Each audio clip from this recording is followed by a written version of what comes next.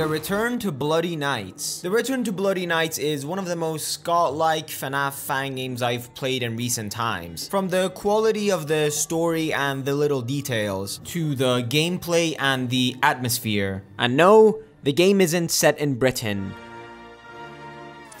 Return to Bloody Nights is a FNAF fan game with the main developer being Kazovsky, with a few other people. So this is most definitely a passion project, which I commend them for. From the story to the visual details, along with the gameplay, there's a lot to unpack. It was honestly just a fun and entertaining FNAF fan game, but a bit frustrating, and we'll get to that. Let's first talk about the story.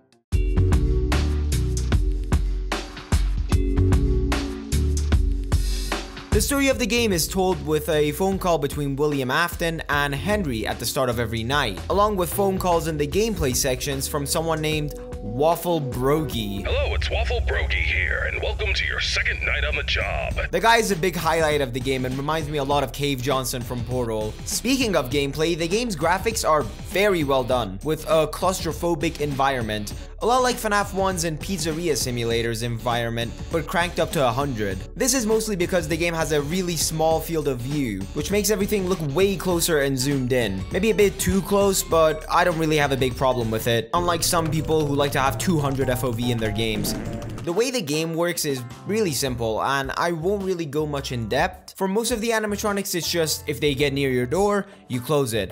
Ooh, how shocking. But because of how claustrophobic the atmosphere of the game is, along with the animatronics being very unpredictable, it really gets to you on how fucked you really are. There's also one distraction animatronic, the puppet. He's just there to distract you from the other animatronics. He's really not much of a threat. You just have to shine your light on him to get rid of him. But even though I don't like his gameplay, his design is really cool. He's like this tall, stretchy puppet thing, and I really have a knack for tall, menacing characters. The last one I remember was me watching PewDiePie playing Slender Man while I was hiding in the comments section when I was 6.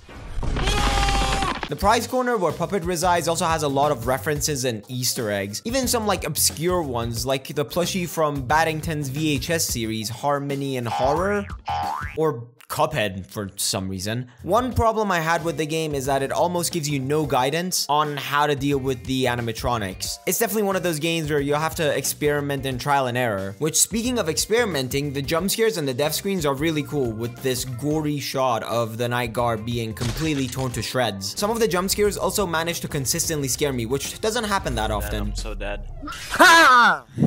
Fuck's sakes, man, this is way too hard. Anyways, let's get back to the story. William Afton, along with Henry Emily, made a pizzeria called Fredbear's Family Diner, and the story goes something like this. It's close to the opening day of Fredbear's Family Diner. Henry's concerned about the safety of the animatronics, and William's response is the classic, "Dude, trust me." Henry's also concerned about William's mental health after he divorced his wife. Later on, employees get to see the animatronics and are concerned with their looks and spring lock mechanisms. Hey William, it's me. So, we got a few complaints about the animatronics. Come on Henry, not with this again. Look, trust me, that's very much so false information. They only saw a work in progress. This is very much so cap. Also, look Henry, I made the bear do a funny Fortnite dance. Henry's concern grows, but William wouldn't do something stupid, right? Right? Hey William, it's me. Are you ready for the opening day tomorrow? No, Henry. My ex-wife hates me and spreads lies about me to my own kids. I hate my kids, Henry. Well, that's unfortunate. Anyways, just know that family matters. I hope everything goes well for you. Thanks for your concern, Henry. But go fuck yourself. And then, the bite of 83 happens.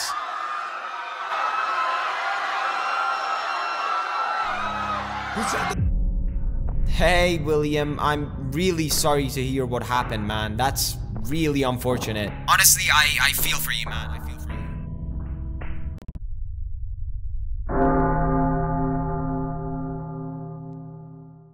you. Before we go forward with the video, I have a question to ask. How could Henry help William with his mental problems? And to help him not become a killer?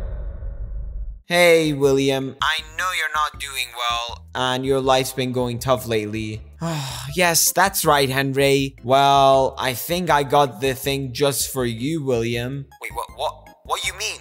Well, have you heard of Raid Shadow Legends? That's right, Raid is a sponsor of today's video, and they're celebrating their 4th year anniversary with special events. Henry, what are you talking about? Are you alright in the head? I'm sure you've all heard of Raid, and that's for good reason. Raid is one of the most popular RPG games on mobile. The game has over 650 completely unique characters, all from different factions, with amazing character and graphic detail, on par with console and PC games. But on mobile. But don't you worry, greasy PC sweats, because you can play the game on PC as well now. There are billions of ways you can customize your champions, with new champions coming out every single month, along with new content and updates. They also have over 80 million downloads with millions of players, so they're doing something right. Now this April, Raid is celebrating their ongoing event, Egg Hunt. But they're not just any normal eggs, nah. This isn't your alphabety spaghetti.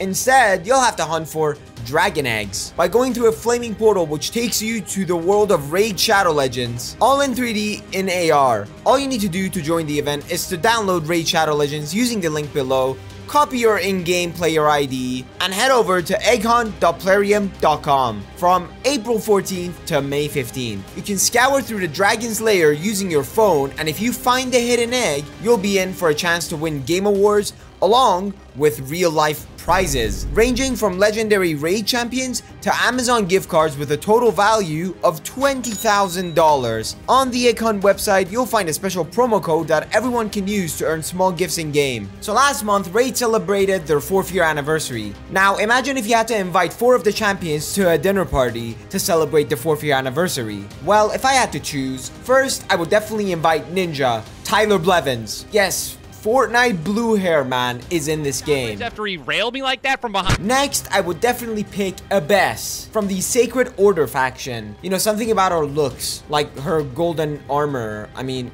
look at her clothing. She looks like she knows a thing or two about fashion. Next up, I definitely invite Sir Nicholas from the Sacred Order clan yet again, because he's literally buff Santa Claus. And because of that, all of his abilities are slow related. And I love making other people suffer. And lastly, we gotta add a weird one, so let's go with Gorda from the Ogren tribes. So if you haven't played Raid Shadow Legends yet, now's probably the best time. So use my link in the description or scan my QR code to get some bonuses, like the epic champion Drake, and other useful things like energy refills, skill tome, and XP boosters. I do actually play this game from time to time, way before I was even sponsored. Thanks to Raid for sponsoring this video.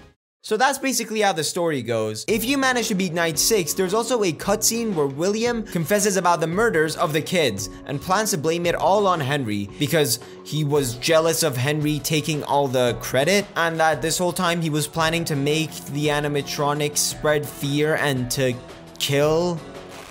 I have built a new place for my new creations, a place that will instill wonder and fear into the heart of all who bear witness. Yeah, I don't know. I feel like this reveal was very abrupt, and maybe I missed the point, but who knows. William being a crazy alcoholic wouldn't be that far off from his logic in the mainline FNAF games. I also really appreciate all the little details, like the murdered children being shown in the credits section on a newspaper, or how you can see Henry's arrest in the final cutscene after you beat Night 6, or all of the missing children newspapers in your office with the William Afton completion certificate in the middle. Yeah, there's no foreshadowing in that at all. But in all seriousness, it's very clear that the developers really cared about the game and wanted to make something really unique and memorable, which I commend them for, as I said. The only big issues that I had with the game was a glitch where one of the animatronics would kill me through the closed door, which only started happening on the final night, and it happened twice. One of the times I was literally mere seconds away from beating the night, which really pissed me off. Wait, what? What? What the fuck? Before I close this off, there's also this minigame section that you have after beating every night where you have to use this, I don't know, it's like a ghost scanner to see if the animatronics are possessed, I guess. But also one other thing, if you manage to complete the whole game, you will get a special cutscene, which I didn't grind for because I really could not do the challenges. I don't know if this challenge is mandatory, but you literally have to play the game for 6 hours. And with that, we made it to the end of the video. Thank you so much for watching this video and supporting me. We're almost at 9,000 subscribers, which is honestly crazy. And because of that, I like to host a Q&A. So if you have any questions you'd like to be answered, make sure to write a comment with Q&A in the comment. I'll make sure to answer as many as I can, and I'll probably host it at 10k subs. Anyways, I hope you enjoyed the video, and if you enjoy my content and you'd like to see more of it, please subscribe. It really helps me out, and I'd be really glad to have you on my channel. You can also like, dislike, and comment. I also have a few other announcements that I'll likely make in the future, but I don't know if I'll make a separate video for it, but there are some exciting things that I'd like to announce later. So have an eye out for that. Thanks for watching. I'll see you in the next video. See ya!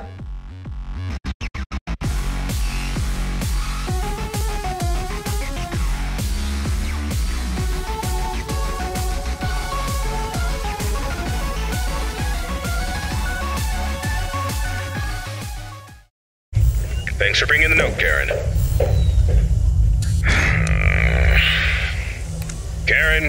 Karen. She's always trying to bring down the company.